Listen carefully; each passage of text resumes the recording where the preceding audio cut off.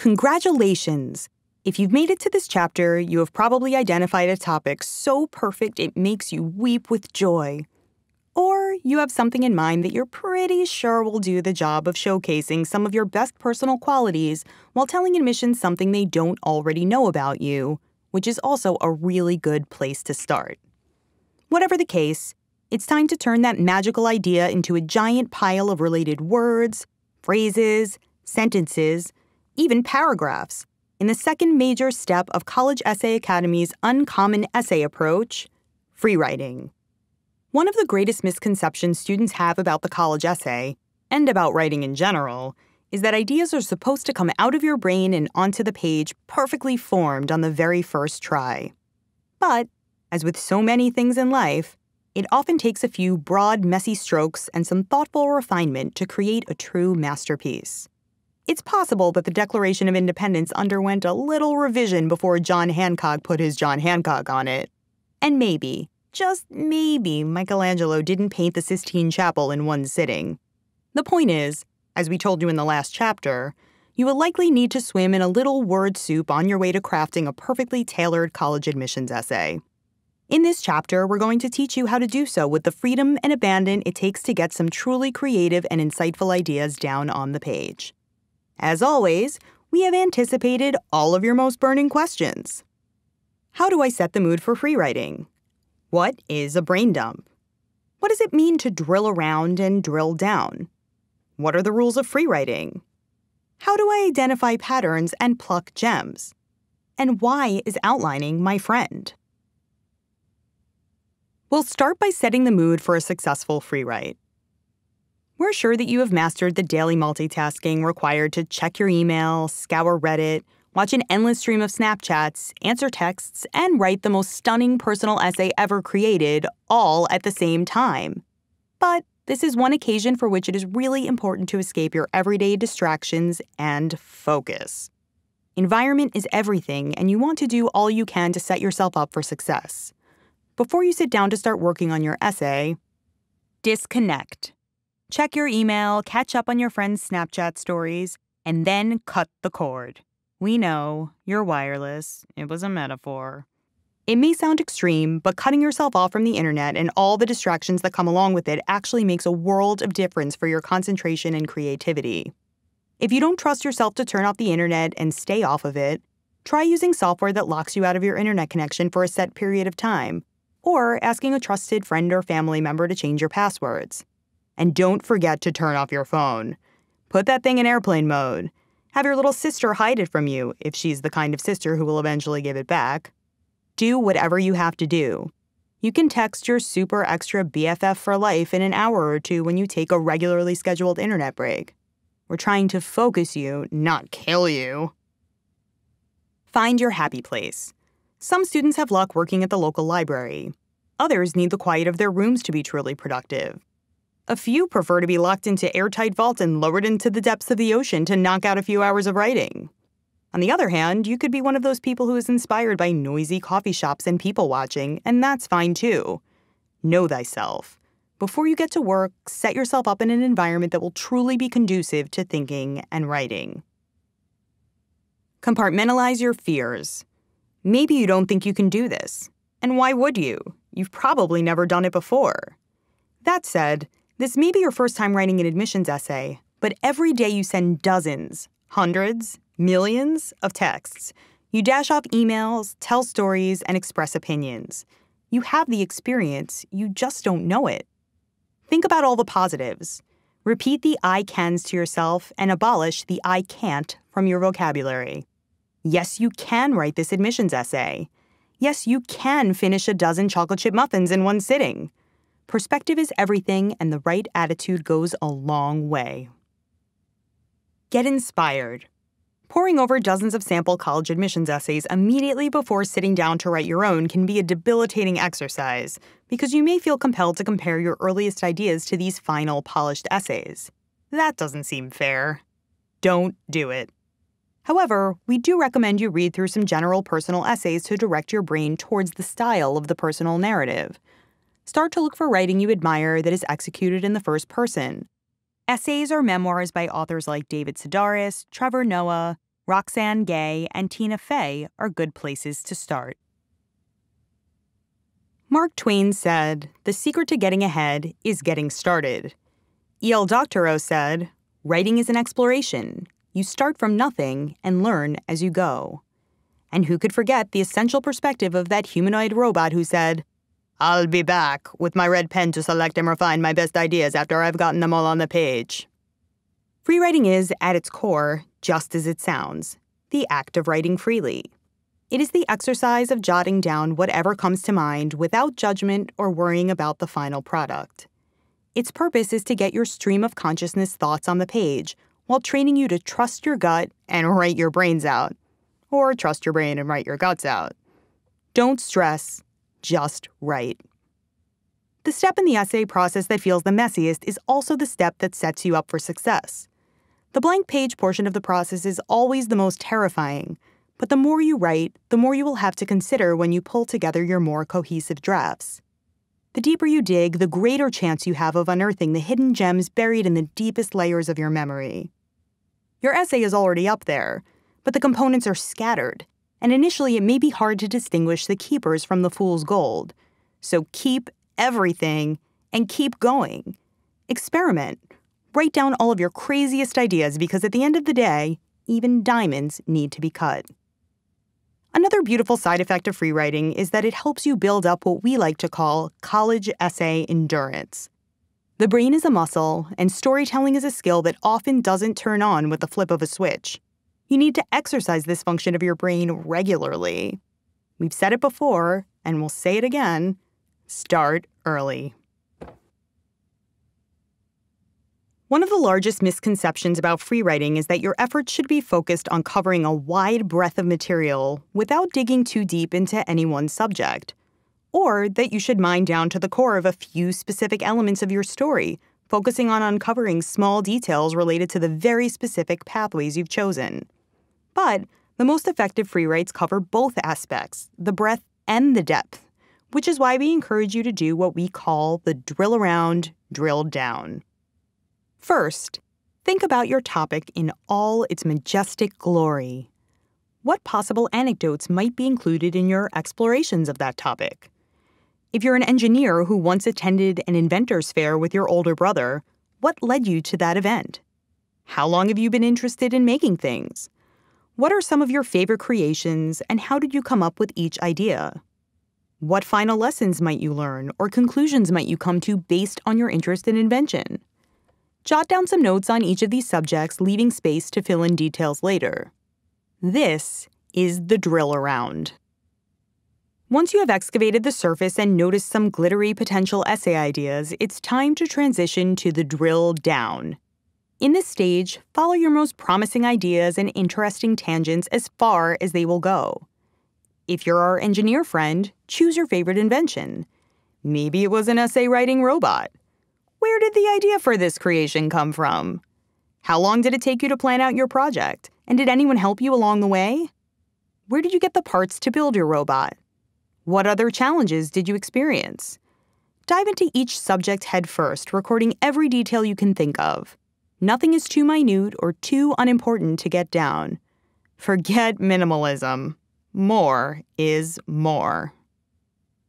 It may feel like you're veering off course as you delve into a side note to your main story, but these divergences are often the source of unexpected and compelling details.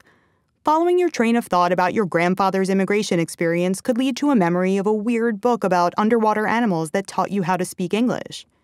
Be as descriptive as you can, and don't worry about overdoing it. You can always scrap what doesn't work. As you start to dig into this process, you may find drilling around and down for golden nuggets isn't as easy as you expected. Here are a few guidelines to help you effectively execute your excavation. Just write. Even if you're not in the mood, even if you don't think you'll like what's coming out on the page, even if you hate everything you're writing that day, just freaking write. If your thoughts don't come out the way you want them to, bold them. Put them in parentheses. Make a small notation that indicates you may want to circle back and revise. If you don't know what to write about, start jotting down a description of your day so far. Just don't stop the forward motion. At this phase in the process, bad writing is not your enemy. Your enemy is the blank page. Don't write. Maybe writing isn't your favorite way to express yourself. Perhaps you're more of an artist, or you prefer to just talk for hours. When setting words down on the page poses an obstacle, don't forego the free write. Go around it. If you suddenly feel the urge to draw, sketch it out. Make a diagram or an idea map. If you think you're a better talker than a writer, record yourself telling your story to a friend and then transcribe what you said. Tell it a few times and observe which details you add and subtract. Do whatever it takes to keep telling your story. Forget spelling and grammar, for now. Attention to details like grammar and spelling is essential to the final draft of your essay. But now is not the time to be overly fussy. Don't stop your flow to check the spelling of Massachusetts or look up the rules for dangling modifiers. You don't even have to write in fully fleshed out paragraphs if they aren't coming naturally in the moment. For now, we give you license not to care. Though please, for the love of English teachers around the world, try to use your and your correctly if you can. No judgments. This is similar to the rule we spoke about in Chapter 3. You are absolutely not allowed to judge your first attempts. No backtracking. Do not reread the sentence you just wrote to see if you like it. Don't think about whether or not you're going in the right direction. Don't look back. Just keep swimming. Don't stop believing. Just freaking write. Or draw. Or talk. Interpretive dance if you have to. Only you know the best way to get your thoughts out of your brain and into the world. Ask for questions. Tell a close friend or family member you trust about your topic and ask him or her to assign you a set of quick interview questions. If this person read an essay about your topic, written by you, what would they want to know? Free writing in response to bite-sized prompts is a great way to inspire a new flood of ideas and break through initial free writing trepidation. Make sure to request that whoever asks these questions challenges you to dig for details. You are trying to tell a vivid story that stays interesting for the length of an entire essay. If, for example, you're Grayson writing about your journey through the intimidating world of improv comedy, maybe your mom will ask you about your scariest attempt at coming up with an idea off the cuff. Perhaps she'll ask you what random character you enjoyed playing the most and how you decide what kinds of details you will try to bring to a new scene. Why is improv scarier than a presentation at the front of the classroom? Getting a new perspective in the mix will pose many questions you may not have thought to ask yourself. Identify the highlights, but delete nothing. Of course, you are going to want to review your free writes and start wrangling your best work, but try not to do this until you have at least double the number of words required for any given assignment. We also recommend sitting down to free write at least 3 times before you start to sift through your results. Remember, it is much easier to snip and trim away from an essay that is too long than it is to add to one that isn't fully fleshed out. That said, when you do begin to review and isolate your best efforts, always save a copy of your initial free writes. Don't trash your extra words for good. You will regret it. Writing the college essay is stressful enough. You don't want to have to do the mental version of dumpster diving for former drafts. Forget the empty trash button even exists. Keep an initial copy of all your free writes saved at least until submission day. Who knows, maybe one day you may even want to read through those initial free writes just for fun. Our favorite Saturday night activity. Once you have thoroughly excavated your brain and mined your memory, how do you decide which elements belong in your personal essay? What separates the good from the bad? Mostly, it comes down to finding big patterns and plucking gems. Finding big patterns. When you begin to dig into your free writes, the first thing you want to do is look for overlap in content. What themes come up over and over again? Is there a specific challenge you describe multiple times? Do you find yourself writing about various aspects of the same small event? Is there a metaphor that repeats itself in various incarnations? Look for the interplay between the answers to questions posed by your free write interviewer. How do your responses play off each other? Highlight anything that feels important. We're not being metaphorical here. Physically, highlight the patterns in your document using the highlight tool, or an actual neon yellow marker if you're one of those retro types. Choose a color and stick with it. You'll need another one for the next step in the process, so don't go getting all double rainbowy on your document for no reason. At least not yet. Once you start to identify the patterns in your thought process, you will likely realize that, without even trying, you are already pushing your story in its most authentic direction. Next, it's time to scope out the gems. Sure, it is important to identify the big picture direction of your essay, but effective storytelling is often about the power of small moments, and the details you identify in your free writes will help you bring your story to life. The description of your mother's hands or the sound of the ignition the first time you drove a car are often the kinds of details that will stick with your reader. Make these phrases and descriptions easily identifiable using your second highlight color. Mine your free writes for the descriptions that sing, the sentences you instantly fall in love with, the chunks of writing that actually make you proud upon first read. While much of free writing results in unusable gobbledygook, the process is bound to result in a few sparkling phrases, and many more that could ultimately shine like diamonds with a little polishing. We'll bet you'll find more gems to covet than you initially expect. Okay, so you have drilled and drilled until your fingers could tap no more and your noggin was verifiably empty. You have thousands of words on the page, and you have color-coded your best material for building out the big picture and filling in the meaningful details. Now what? Like any great adventurer with his or her eye on the prize, you're going to track down a map to follow. Actually, you're going to create one for yourself out of thin air because you're a freaking magician. Laying out a simple outline will make it easier to see the full trajectory of your story. It will identify holes that need to be filled and story points that need further developing. Crafting an outline at this stage in the game will also help verify that you have chosen a topic that is strong enough to support an entire essay. Not to mention that the outline will help organize the logical flow to ensure that admissions officers remember your most important points. Luckily for you, we don't believe you need a super detailed 14-page-long Roman numeral catalog to chart your path forward. We're talking about slapping together a lightning-fast, 16-line, broad-stroke guide to your new master plan. And all that needs to go into it are big-picture headers and supporting subtopics for each paragraph. You should already have a pretty good idea of what these themes and supports will be by now, as they've been rolling around in your brain during brainstorming and free writing. And if you put enough time into your free writes, your illuminating details should be pretty easy to fill in. Just because you make an outline doesn't mean your plan won't change. In fact, we expect a bit of tweaking to occur as you explore potential story structures and framing devices in the next chapter. Still, following a trail that you adjust along the way is much easier than plucking from an amorphous cloud of ideas, even your best ones. Good storytelling is a function of a great idea, excellent planning, and thoughtful story flow, which we will cover in the next chapter as well. It is always easier to navigate your way to a story with a roadmap in front of you. Once you have a pile of free writes and a lovingly constructed outline, it's time to explore some different methods of storytelling and pull together the first draft of your amazing college admissions essay. But for now, dive into a bowl of delicious alphabet soup. You are a free writing expert. Before we move on to storytelling, let's take a look at the third of Grayson's essays in which he stands up for a friend. What kinds of details does Grayson highlight about this experience? What do we learn about his character? We now present Grayson as the activist. It was love at first nap.